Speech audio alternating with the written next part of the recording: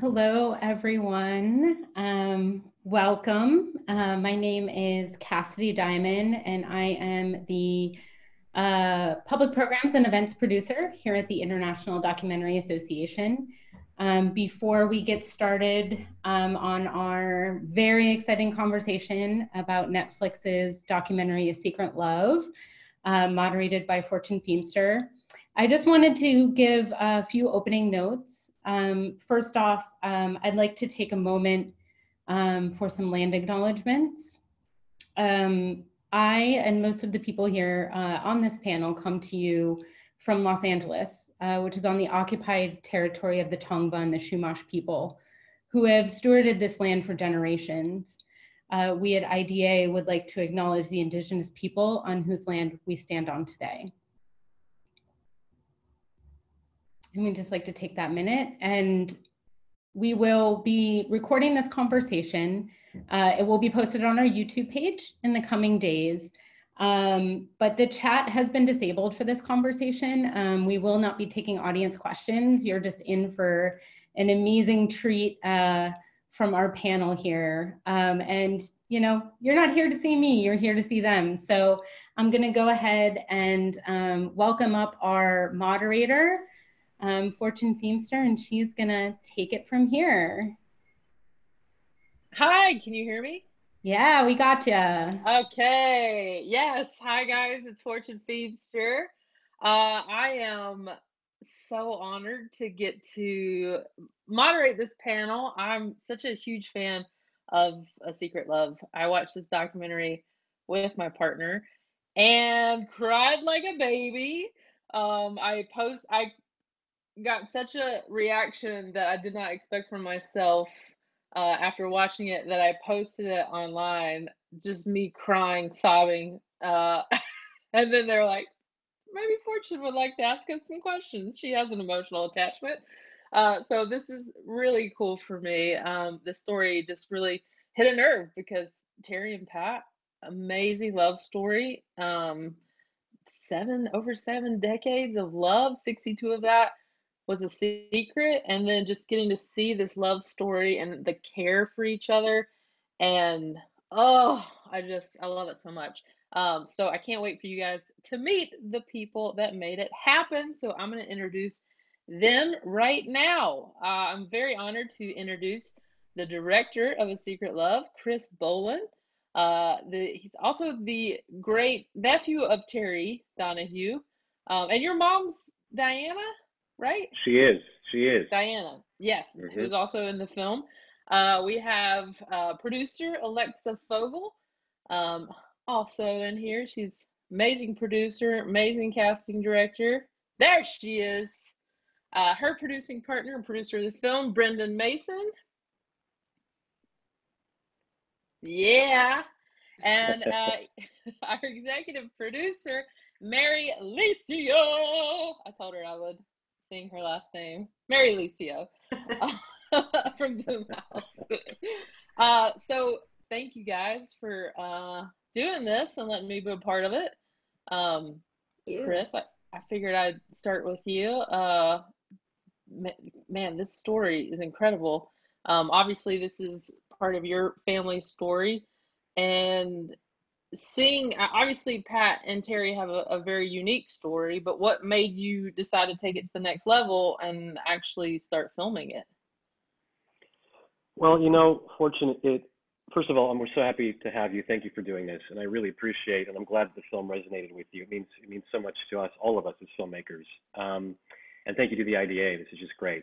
In 2009, I flew out to Chicago to visit my great aunts with my wife, and we went back to their home in St. Charles, and we're having their customary rum and coke and playing cards. Um, and they said, we have something to tell you. We're gay. And my wife and I said, thank you so much for telling us. We love you. We gave them a great big hug.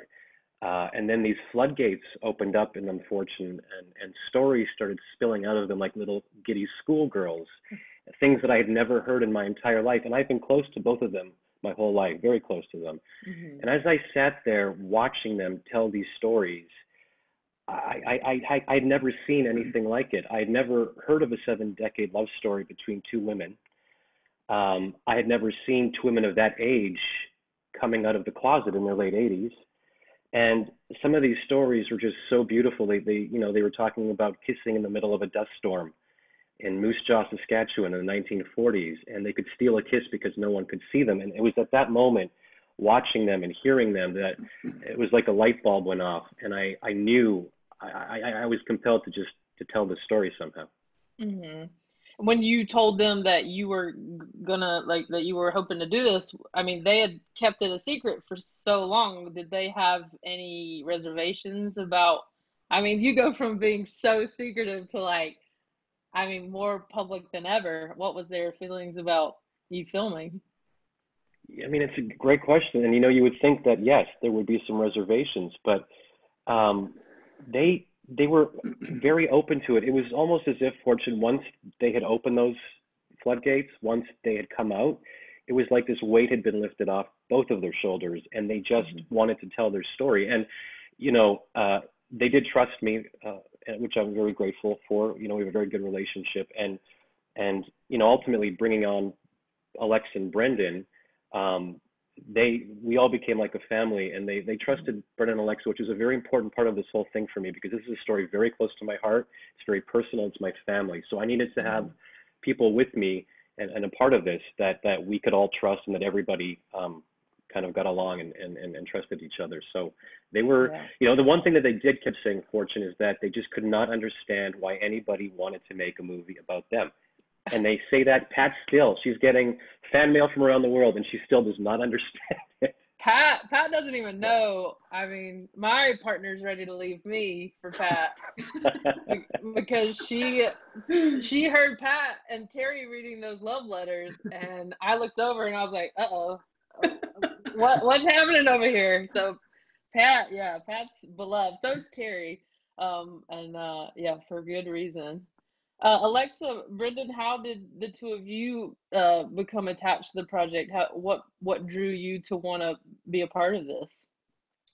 I met Chris when he was a graduate acting student at NYU. I did a workshop for them, and we had stayed in touch over time. And Brendan and I had never worked on a documentary because I think we both felt like you need to be value added to whatever you're working on, and documentarians are so incredibly knowledgeable about how they get their grants and how they do this and that. And Chris asked me if he could talk to me about this idea that he had. And I mean, I have to say it was immediate. He told me the story, and it's so unique and so remarkable that, I remember going to Brendan and saying, I think we're doing our first documentary. And then we decided that because they would be subjects, and because of their age, and because of all of that, that we should go and visit them to see if this would gel, because it would be a very small group of people. And Brendan. So in June of 2013, the three of us flew to Chicago and drove out to tiny suburb of St. Charles and went to the house that we see in the film. And I know the moment that it was the big light bulb moment for both Alexa and I. We were sitting at the dining room table with Terry, and Pat and Chris were in the other room, and Terry would giggle like a schoolgirl about Pat. And you think about people being together for 7 decades and their eyes lighting up and kind of coming alive when they talk about this person. You just know that this is like a very deep well of emotion. And then just the question too of, most people nowadays come out in their 20s or late teens. So to put yourself through that, which is not an easy process when you have a lifetime of experience under your belt and you're in your 80s, is a kind of amazing thing. And we had never seen that before. So that was it. We didn't have a choice. Yeah, absolutely. I mean, you guys really captured that love story too. I mean, that shot from the outside of the house where Pat was tucking Terry in. Oh, I mean, I still look, it's like just the sweetest. And I think that, that's what this story, not only, I mean, there's so many levels to it, but at the heart of it was just this love story like I had never seen before, in a way where two people just truly cared for each other.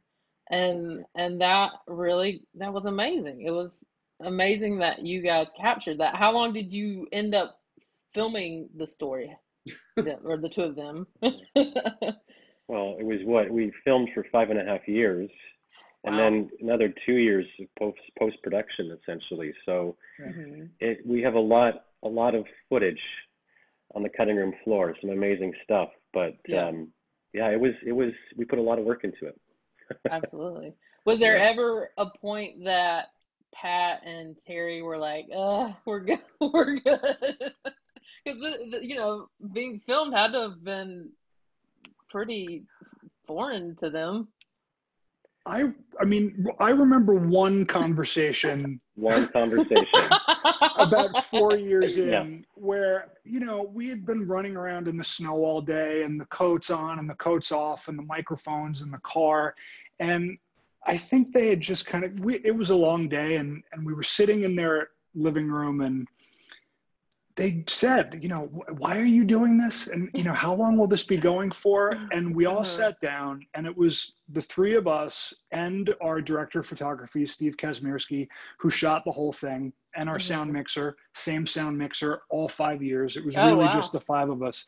And we said, if we can finish this film, and if we can get people to see it, if we can have one girl who lives on a farm in Iowa, who's 15, 16 years old, who could see this and see this love story that you guys have, which is so, aspirational.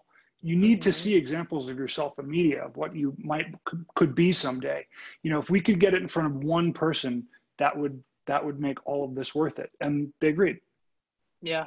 That's awesome. Yeah. And so you guys filmed, you guys did that filming 5.5 years. And is that, Mary, you might be able to speak to this. Is that when you guys got on board?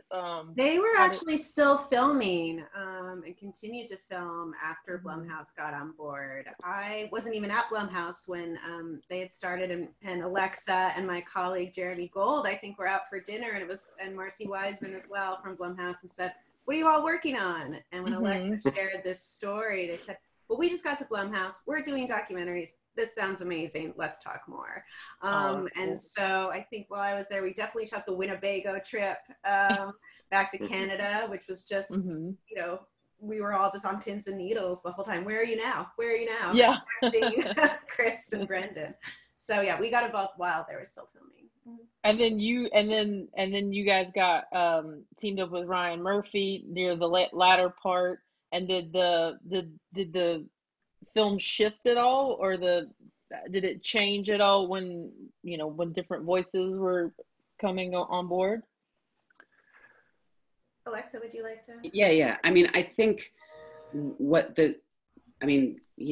Ryan is, as Brendan often says, such a great champion of sort of unseen people. And I've worked with him as a casting director, and Jason Blum has produced with him The Normal Heart. And what happened sort of immediately is that once we were at Netflix, we could sort of breathe a little bit. And with his sort of help and influence, they let us do a few more things, and have been unbelievably supportive. But I think that, we were talking about how this took 5.5 years. I mean, part of the nature of that is that because we kept running out of money. Yeah, I mean, that's a long time until Blumhouse came on, and then until Ryan and Netflix came on. And so it sort of changed the course of what we were seeing as they began to age.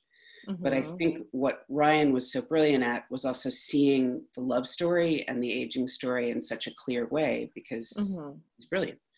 And, we had been running on fumes for such a long time. Yeah, I'm sure. Well, and also Ryan just gave us a lot of confidence, because he said, you guys, you did it with the love story. You can hang your hat on that. You don't need to worry about, do we need other things in this film? That's this film. So that was kind of, for having been at this for so long, to hear that across the table from him was, amazing. Yeah. I mean, we're underplaying. It's a big thing to have that kind of support. Yeah, absolutely. I mean, did you guys feel when you were filming this? Obviously, Terry and Pat were older. Did you feel this sort of pressure to like, sort of like almost a race against time, where you're like, yeah, definitely. Yeah. Absolutely. Yeah. I mean, Brenda and I would have conversations that in retrospect probably seem melodramatic, where we'd be like, you know, we have to finish this because they're getting older. And, yeah. And, you know, there were times when we couldn't like get the money together for a trip. So we'd have to say, Chris, it's you. And Chris would go with his 7D and it would just be him shooting on a weekend. So it was like that kind of triage situation in the first 2.5 years, depending on, you know, what had come in that month. Yeah. Which I think to Brennan, you know, and like, you know, that was part of it was almost a happy accident in a way, because, you know, some of those more intimate moments, when you say, did they get tired of being filmed? I because I'm their relative and we have such a close relationship, I was able to get in there, I think, and they could just forget about me. There's that scene in the hospital when she bends down and kisses Pat's in the hospital and kisses her hand and says, "I love you, Patty." Those little moments like that were just a result of to Brennan's point, of running out of money and needing to do what we needed to do, and then, you know, capturing some of those beautiful moments. I will say, well, yeah, go ahead. Just that, you know, you asked about this before about, you know, was there any resistance to this? And what I was so struck by is their love for Chris is so palpable, and their trust. And then they got to know us, and I think that was all very smooth. But it was pretty extraordinary that they didn't get impatient, you know, maybe occasionally if they were tired and the coats are on and off, but really rarely. And I think that was all about that level of trust. Yeah. And just how much they love their great nephew.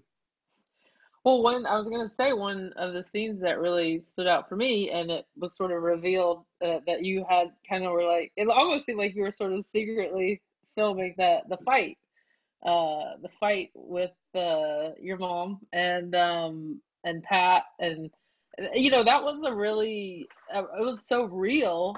You're seeing, you know, a tough conversation happening between family, where they're like, you know, this, you guys, I'm worried for your health and your future, and we're fighting. And did they know that you were filming? Was that something later that they were like, hey? Yeah, no, Fortune, that was crazy. I mean, literally, everybody, Brennan, Alex, you know, Steve, Doug, everybody was there, and they had just left, and we had money for 3 days. And we got some great stuff, but then it was time to go. And so I was going to stay behind and film for a few more days. And was sitting at that table, and this big eruption with my mother happened. And I remember sitting there going, oh my God, I have to capture this. I can't yell cut and run to my car to get my good camera. Right. So I looked down and my iPhone was there, and I just turned off my iPhone, and I was praying to God that I had enough memory on it, and I just filmed it, and they had no idea that I was filming it. There was a really interesting time when Pat was looking right at me, and I just have the iPhone here, and I'm looking right at her, and I'm just acting like silently going, you know, shaking my head, and I thought for sure she knew, but they didn't. And of course, I told them afterwards. I said, listen, I filmed you, and they were shocked. But I said, if you're uncomfortable with me using it, I won't use it. I'm not here to, you know, to exploit my family. And they said, you know what? But they said, well, do you think it's important? I said, I do. I think it's a very important conversation. So they said, go ahead and use it. And then I got on the phone with Brendan and Alexa, and I was like, oh my God, you should see what I just captured. And I uploaded it right away so I wouldn't lose it. But yeah, it was just one of those things, and it was very raw, and it was tough for me. Kind of straddling that line between family member and filmmaker, but it was poignant, I think. Yeah. That scene is an amazing credit to the technical skills of our editor, Bernadine Kolish, because if you watch it, it looks like it's two cameras. She's cutting back and forth, but truly Chris just had the iPhone the whole time, that he would sometimes kind of move back and forth on the table. And I think Bernadine spent a week and a half just on that scene to make it watchable, because you know, she's incredible. That's tough. Yeah, she's I mean, because incredible. I didn't even realize that was what was happening until a little bit later in the scene that you sort of saw outline of or somehow it was revealed. I can't remember exactly, and I was like, oh my gosh, I didn't realize that was a cell phone. Yeah. Yeah, so she did an amazing job. You said Bernadine, right? Yeah. Yeah, she's an amazing amazing editor. Yeah. Actually, about 95% of this film was shot single camera, which I think you would not know looking at it, because she just manages to cut around a table at that dinner party scene when they see their friends in Chicago. That was all single camera. And she's just an amazing technician and craftswoman. She really is. I mean, the editor can make or break a film. Oh my God. Yeah. You know, that's amazing. Especially when you're dealing with that amount. Oh, sorry. I was just saying, especially when you're dealing with that amount of footage, from the archive and the home videos to our interviews with, you know, other people sort of outside the story. And so it's really hard. I mean, hundreds of hours of footage. Oh yeah. I mean, were you guys all having to sort of, how did you even keep up with, I mean, all those years of footage? I don't even know how you even know what you had. Yeah. I mean, Chris found a whole treasure trove of footage they didn't even really know they had. Yeah. And that added to the pile. Holy cow. Jeremy Gold from Blumhouse actually came down to New York for a meeting with all of us, and I was still just getting 8mm footage digitized and transferred, and bringing over suitcases of footage to Bernadine in the editing studio, and Bernadine would be excited, and the other side of her would be like, "Oh my God, there's more. Piling it on. There's more. There's more." Yeah. Yeah. Wow. Yeah. And I was gonna ask, you know, coming off that scene too, I mean, what did, you know, we talk about Terry and Pat a lot. What did your mom think about this? Because there were times that, I mean, that sometimes she had to be the quote unquote bad guy, in that she was, for their own safety, was the one who was really saying, you guys you can't live here anymore. It's dangerous. I'm worried about Terry. I mean, how did she feel about the film once it came out? You know, my mother's an amazing woman, and she basically didn't, she was up for showing whatever I had filmed. She didn't want to glaze over anything, which I loved. And she wasn't afraid of you know, I told her that it was very important for me to portray my entire family as three-dimensional characters, flaws and all. And that ultimately, as human beings, we all have those sides. We all go through these things. And she really understood that. And she was unbelievable. I mean, so supportive the entire time. And, you know, and she did get scared a little bit that, you know, she was going to be perceived as perhaps the bad guy, as you said. But, you know, I told her that you're not. And I think the audience, I hope the audience sees where you're coming from, that you're out of the love for your aunts. You know, and I think this is part of the, you know, the universal quality of this film, that we all have people in our lives that we have to kind of get into those arguments with. People are you know, our parents have to go into homes, and so she understood that, and she was amazing throughout the entire process. Yeah, Diane's a remarkable woman. She's tough and smart and a survivor, but she's compassionate, and she was an educator, and she's patient. But you know, what's incredible about the stuff in this film is it's her at a breaking point because of what Terry means to her. But I love her. Yeah. Oh, you can totally see the love. I mean, their bond was so special, and you know, you guys did a good job of painting that bond from her childhood till now. So it really was like almost like a mother figure. Well, and Fortune, that's exactly right. I mean, the relationship between them was more like a mother-daughter. My mother always said that, even before we started filming this movie. Terry was like a mother to her in a lot of ways, not a great aunt, or not an aunt. Right. So they had that closeness their whole life. Yeah. Yeah. How do you think that this, obviously from the good news is that they ended up getting to get married, which was just more of this during that scene. And your family was there, and it was such a celebration. I mean, I don't even know what I'm trying to ask. I mean, they didn't come out to your family until 2009. obviously many decades of being together before that. And was your family's acceptance of that, like, did this whole experience help with that, or was, you know what I mean? Was that an evolving experience for you guys? Yeah, I think it was. I mean, the love for Terry and Pat superseded any kind of preconceived notions of what it means to be gay or lesbian or LGBTQ community.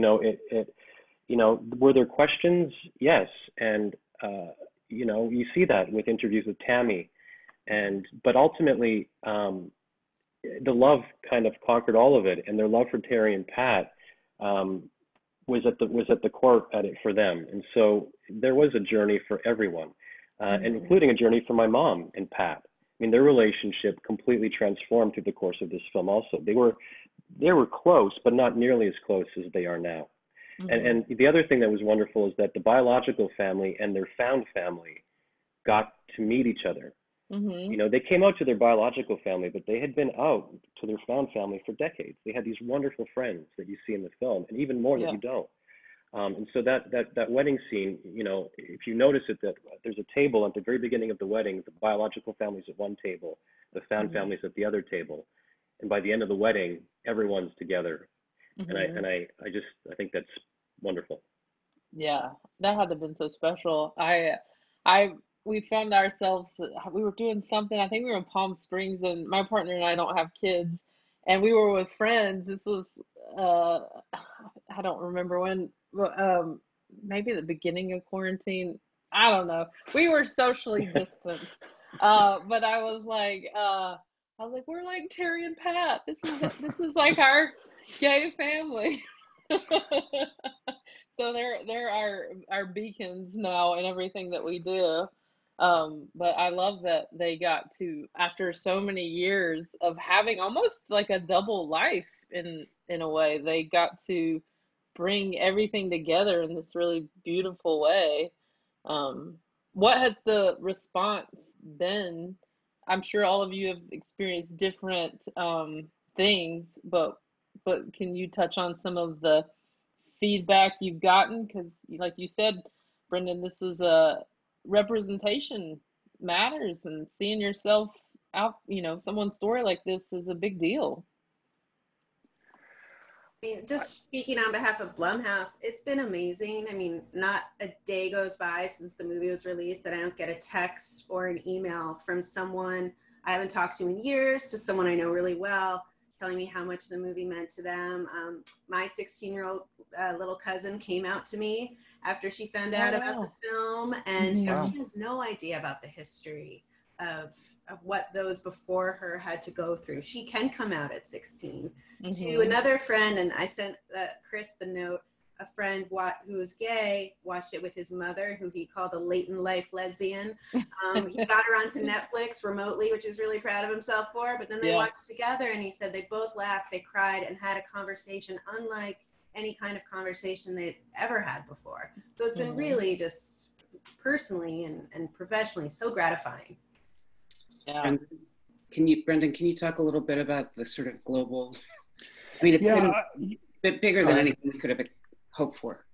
That's the thing, you kind of can't prepare yourself for what a big reaction like this would feel like, because there's just nothing comparable. When we started this, it was like us lugging equipment and, the stories we've been telling you, and then to end up in a situation where, somebody presses a button on a day, and then your movie is in 190 countries and subtitled in 26 languages and overdubbed in 9.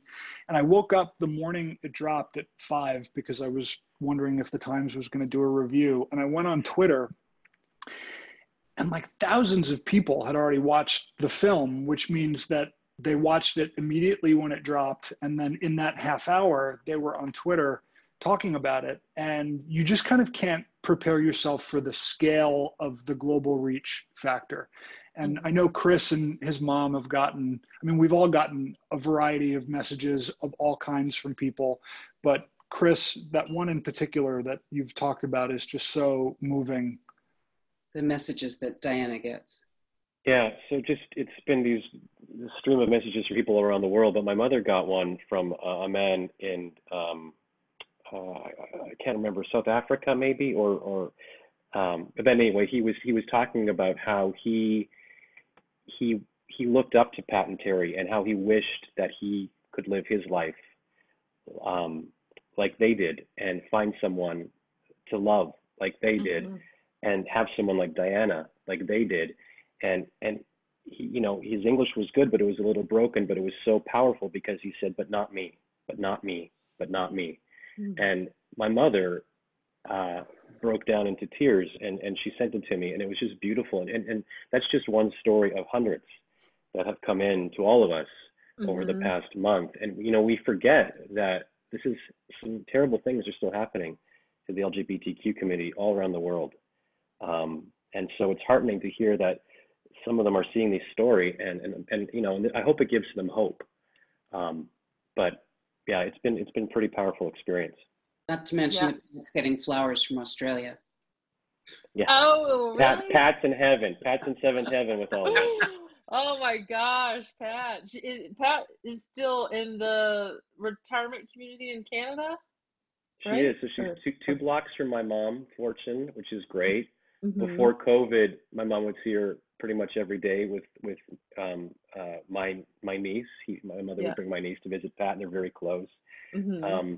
So she's there. And actually, what is so great, she just screened A Secret Love with some members virtually distanced at the home a couple days ago.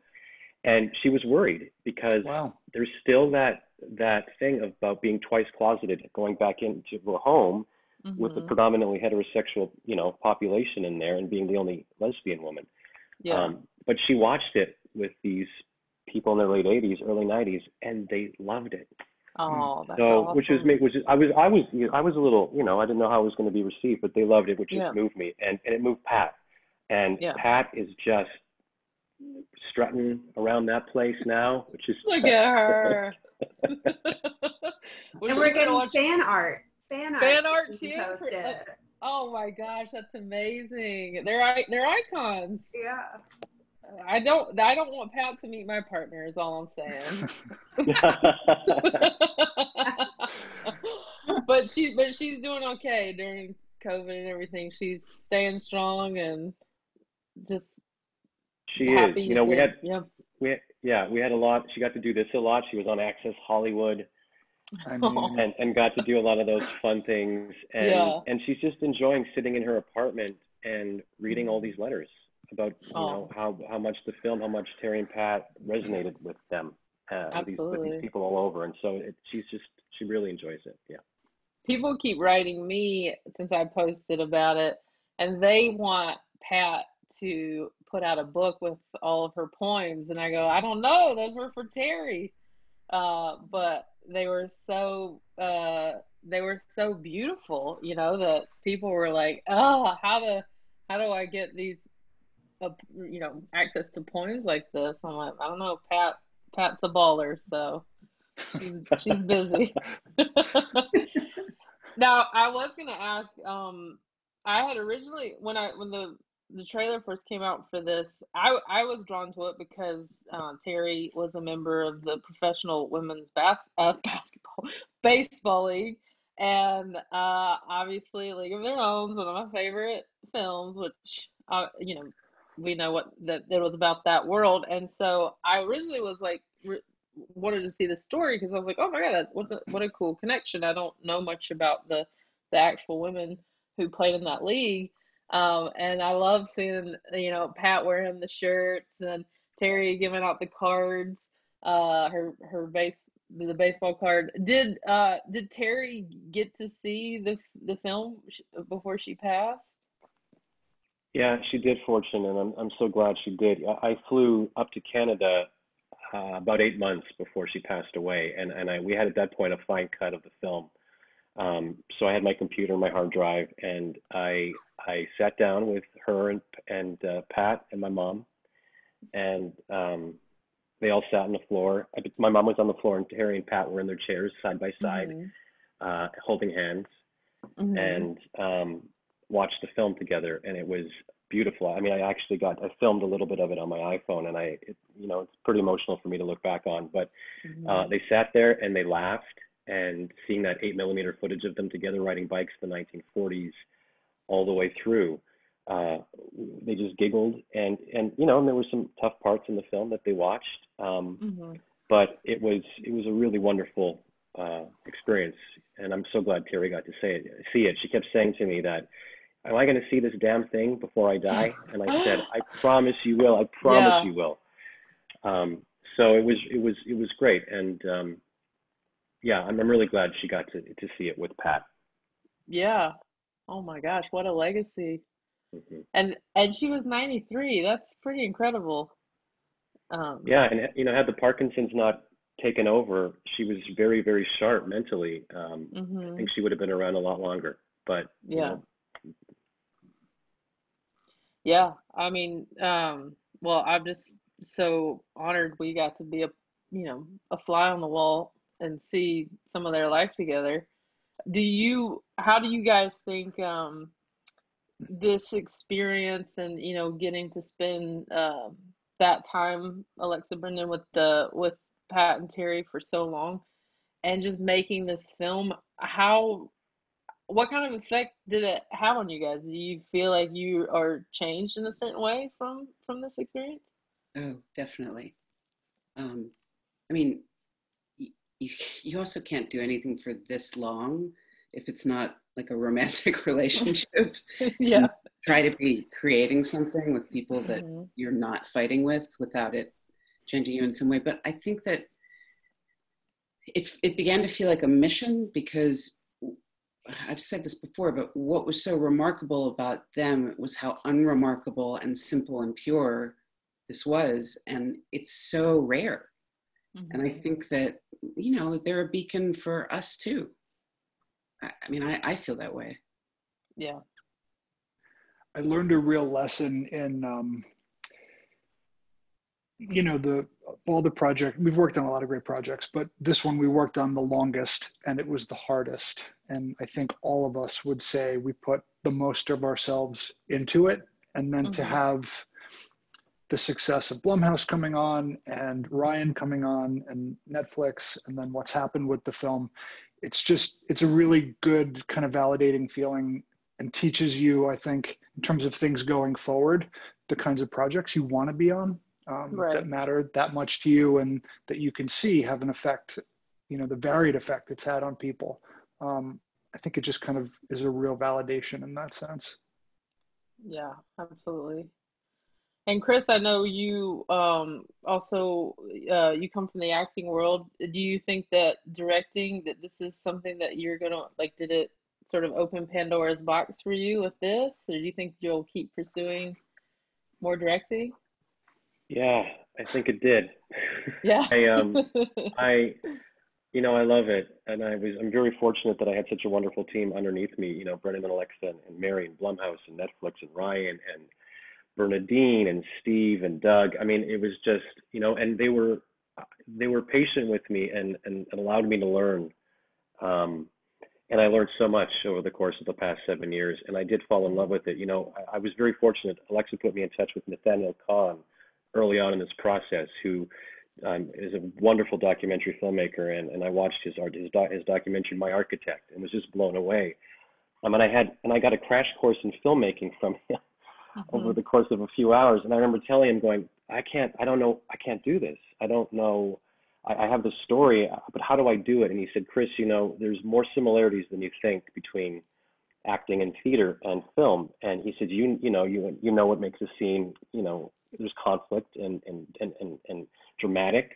And he said, just trust yourself. And so I was pleasantly surprised that there were actually a lot of parallels between being in the moment on stage and being in the moment behind the camera. And I don't know if I'll ever have another project like this in my life. I hope I do, but I'm just so grateful for this one, because it's just changed me. And, I hope I have the opportunity to make some more. Yeah, absolutely. And that's the beauty, like you guys said earlier, of Netflix. It's really giving so many documentaries, such huge exposure. You know, it used to be that you had to go to some small theater and try to find where the documentary was playing, and the access wasn't there. And so to be able to put out a film like this, and like you said, it go all around the world, is huge. And I think that the thing that that you always worry about after all of this, when it's something you care about so much, is whether people will see it.